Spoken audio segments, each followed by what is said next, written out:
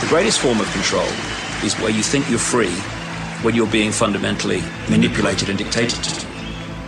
One form of dictatorship is being in a prison cell and you can see the bars and touch it. The other one is sitting in a prison cell but you can't see the bar, you think you're free.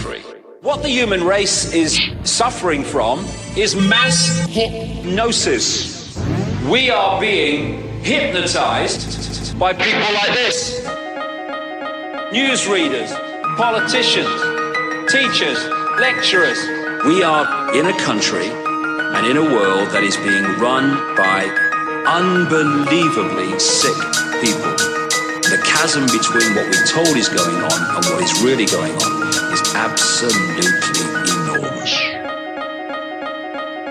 It's like we all know what's going down, but no one's saying shit what happened to the home of the brave. These motherfuckers, they controlling us now, and no one's talking about how they made us modern day slaves. And everybody's just walking around, head in the clouds, who wanna wake up to a dead in the grave. By then it's too late, we need to be ready to raise up. Welcome to the end of days. Everybody is slaves, only some are aware that the government releasing poison in the air. That's the reason I collect so many guns in my lair. I ain't never caught slipping, never underprepared. Yeah, they shade sign on me, they just spray it proudly. George Bush, the grandson of Alistair Crowley. They want you to believe the lie that the enemy's Saudi. The enemy ain't Saudi, the enemy around me. It's fluoride in the water, but nobody know that. It's also a prominent ingredient in Prozac. For real?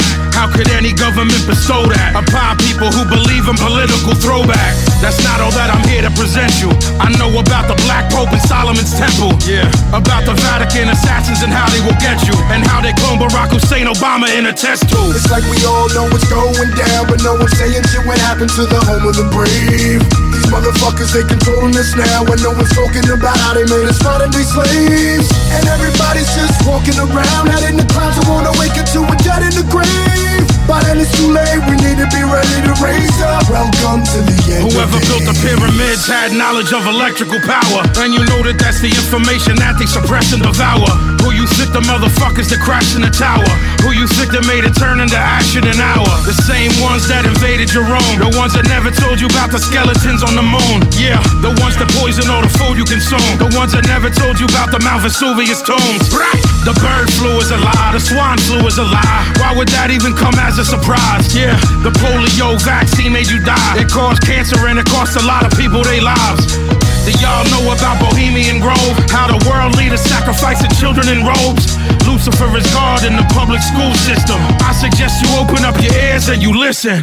It's like we all know what's going down, but no one's saying shit what happened to the home of the brave. These motherfuckers, they controlling us now, and no one's talking about how they made us modern day slaves. And everybody's just walking around, head in the clouds, who wanna wake up to a dead in the grave. By then it's too late, we need to be ready to raise up. Welcome to the end of days. The greatest hypnotist on planet Earth is a oblong box in the corner of the room.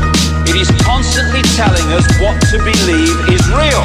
If you can persuade people that what they see with their eyes is what there is to see, you got them.